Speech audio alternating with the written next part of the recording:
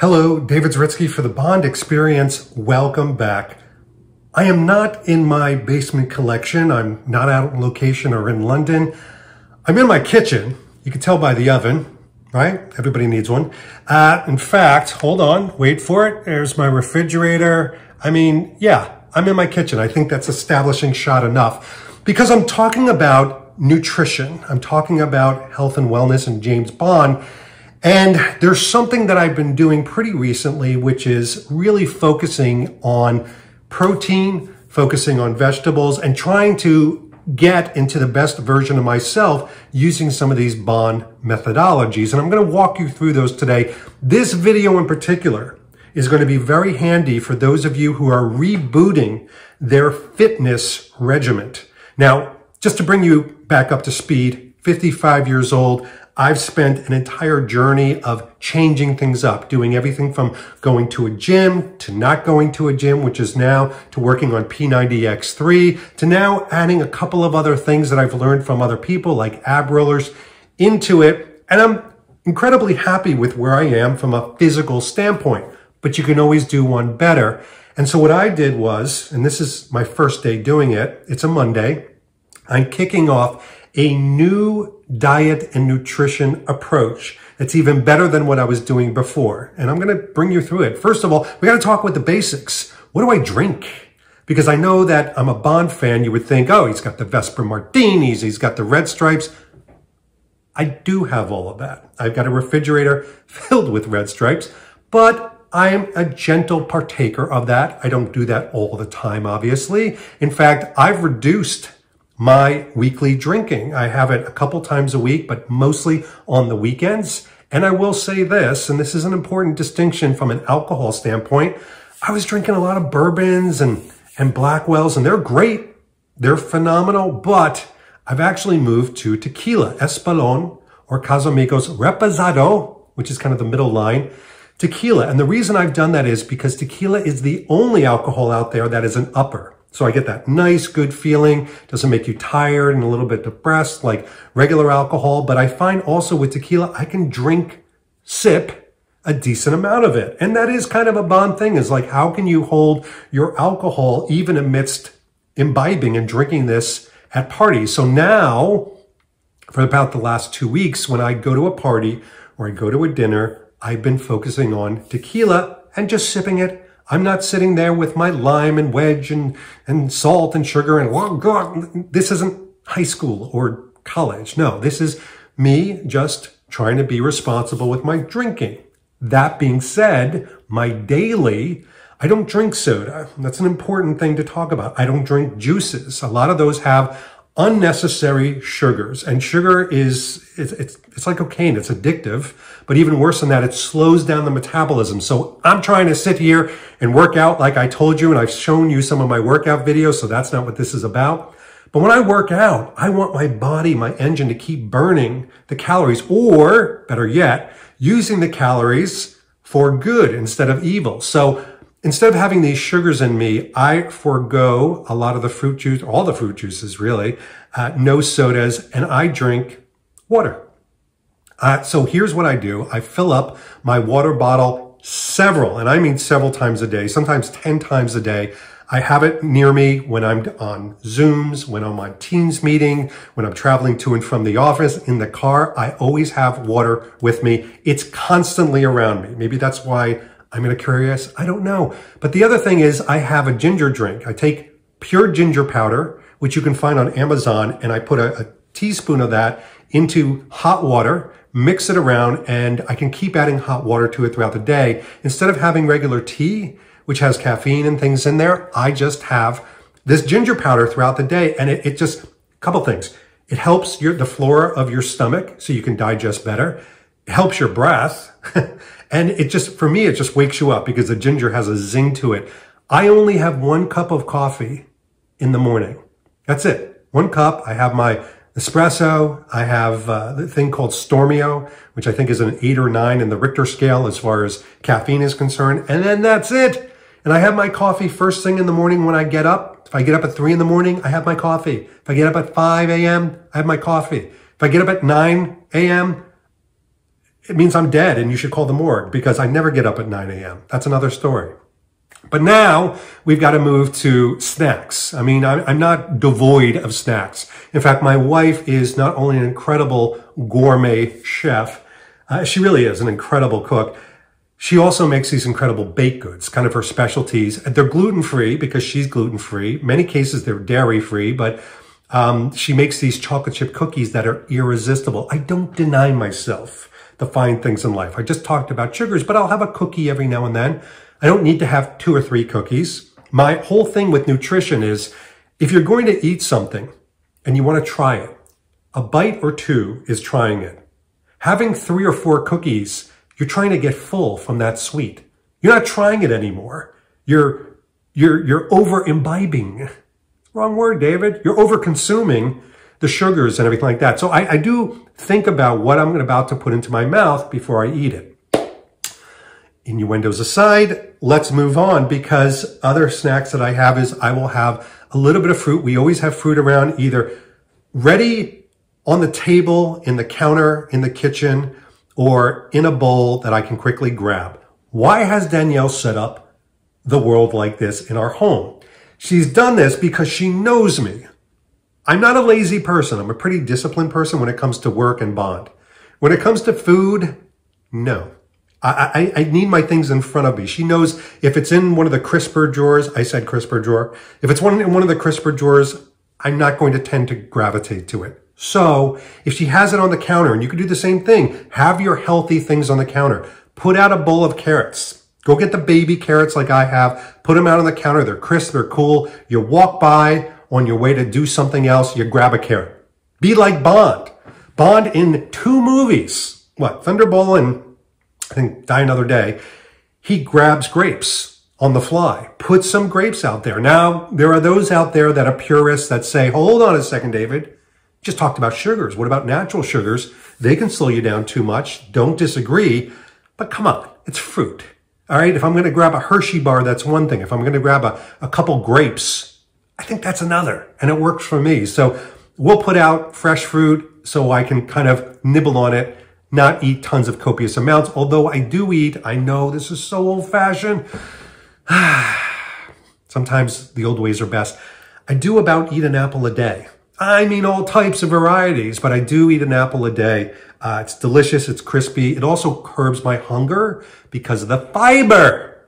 You need your fiber, kids. Not just when you're old and busted like me, but even when you're young, you need fiber in your diet to flush everything out. Keep a clean colon. And now we've dovetailed out of a Bond video into something horrific. Let's not even go there.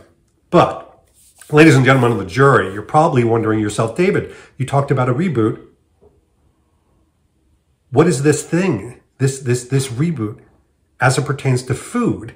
Well, I'm holding in my hand a Tupperware. These Tupperware things are, you can get 3 of them for $4. They're very inexpensive, but you can microwave them, and it looks like there's some sort of lab experiment or something from No Time to Die that the wonderful scientist, the baddie, Valdo would have. But it's not. It's not. And let me show you what's in here. First of all, what we have, first and foremost, on top are sweet potatoes. Those are sweet potatoes. I put 2 sweet potatoes, and by the way, I can make my entire week's meals. I make 3 or 4 of these for my lunches, or I can have this for a dinner. But this has sweet potatoes. It has what I call a pick and chicken, which is a rotisserie chicken, which I've cut up in there. It has spinach, fresh leafy spinach, as you can see.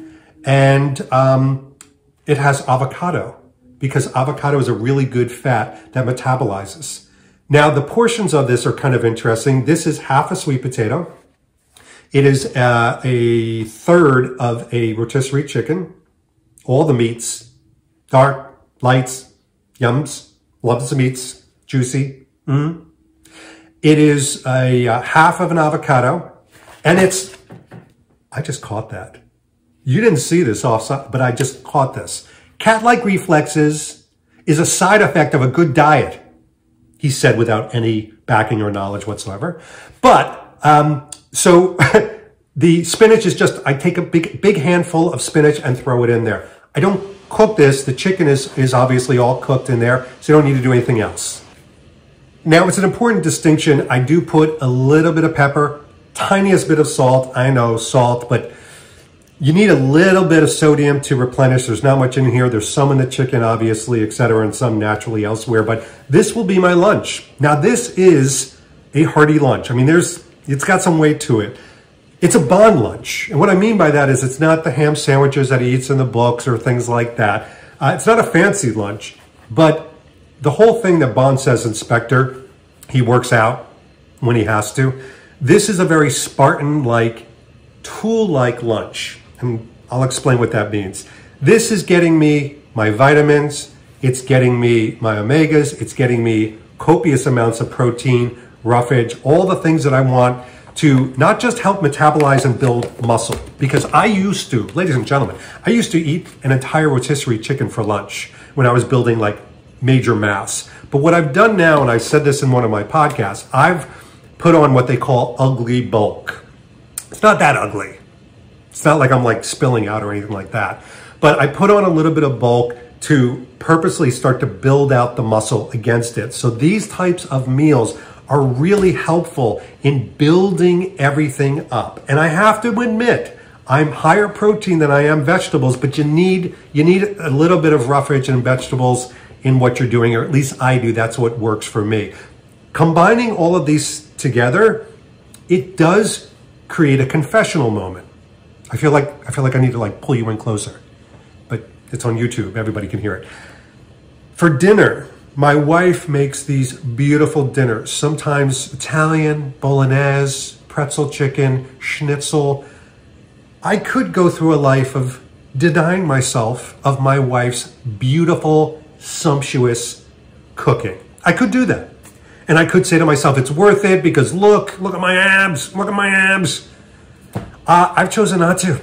I've chosen to live a happy, joyous life of sitting down with my wife. We've got a little bistro set over there and we sit down.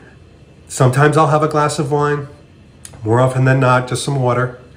And I will just enjoy the dinner. Because I do that, I'm very conscious of my portions. I am. Because again, it gets back to that whole philosophy. And it's a Bond-like philosophy, if you follow me on this, of you can live a joyous life, but not to excess, not to too much, or else you're going to go by the wayside. So what I do is, if she makes like a spaghetti with bolognese or a ziti or something like that, which has a decent amount of carbs in it. First of all, she makes only gluten-free pasta. Again, she's celiac, so that helps me. But I will not fill up a plate with a giant thing with tons of Parmesan cheese. I just don't do that anymore. I'll fill up a corner of the plate, and then I'll put some vegetables and other things, and I'll make a color palette, and then I will eat, and I will eat slowly. I will chew the hell out of my food. And I know it sounds like a simple, like almost like Jack LaLanne type technique that goes way, way back to the 50s and 60s, but I chew my food to macerate it, to really get it down to its finest components, because if you swallow your food, it's harder to digest, especially red meat. Oh my gosh. And I've really cut back on the red meat every now and then, but it's really, really hard meat to digest. So I will sit there at our bistro set, look at the deer in the backyard, relax, have a chat, take a bite, have a sip of water, have a chat, talk about the day, where are we going to next, have a chat. And it really breaks up the meal. Those of you sitting there like this, at your desk at work, dogging this in 5 minutes, try and get it down like during a Teams call or anything like that, you're doing yourself an injustice. And even at work, I make sure that I can have a slow meal. Even if I'm taking a call and going back to the meal, taking a call, going back to the meal, I make sure that I slow things down. It's as psychological as it is physical, but it's helped me. It's helped me help you. Now, help me to really create a moment that I'm digesting everything. I'm digesting the deliciousness of the food, the moment with other people, the time that I'm allowing this self-love to eat the right way, and the time to digest and let my body process. And it's a really important part of the whole nutrition journey. All right. That's it for now. We didn't get into a lot of other things because this is a preheat We're going to be following this physical journey. I'm going to really get incredibly serious about this, but still live life like Bond to the fullest and have these wonderful, joyous moments. Thanks for playing along, but do me a favor. And I read every single one of these, so I mean this when I look at you and say this. Put in the comments, what's your nutrition like? What do you eat? How have you hacked your life? Maybe you're going to have something that somebody reads down below that changes the way they think about food and utilize nutrition to get to the best version of who we are. And isn't that the Bond experience? Just being the best version of who we are. So thanks for playing along. We'll have more on this soon. This has been, in the meantime, David Zaritsky for the Bond experience. I'm hungry. I'm going to eat lunch. Take care. Thanks for watching this episode. If you want to be up on the latest from the Bond experience, just click on this subscribe and subscribe to our channel. You're going to get all the latest and greatest information, plus some exclusive content. And by the way, speaking of content, here's something especially for you, just because we know you. Talk to you soon.